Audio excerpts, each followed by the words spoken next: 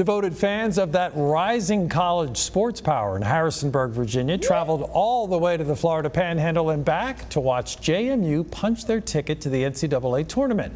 Now, our search for some of the biggest fans of the James Madison Dukes led us to the Sadatmand family from Richmond as they came back from the Sun Belt tournament in Pensacola. That's where JMU defeated Arkansas State for the title and the chance for even bigger dreams. Father Barry and son Afton say there never was any doubt about traveling to see Barry's alma mater in action, especially since this is only the team's second trip to the NCAAs in 30 years. He said real fans show up. I mean, I'm just glad we did it. You know, I mean, I think a lot of people I know, were kicking themselves for not doing it and not pulling the trigger. Oh, the airfare is a little bit too much. Oh, Pensacola's so far out of the way. Oh, we're going to lose. So I think we're really glad we just said, you know what, none of that matters, we'll go.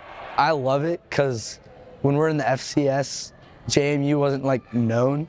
Most people were like, JMU, we don't know who that is, some small time school. But when we moved up, 11-1 in football, 31-3 in basketball. Now everyone knows about it. It's awesome.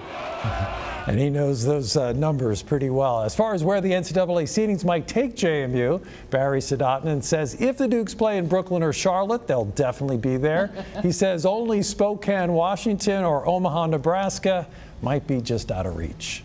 And CBS 6 has a pretty sweet family tie to the JMU team. Sophomore guard Xavier Brown, who led the Dukes in the championship game with 21 points and 10 rebounds, is Shelby Brown's nephew.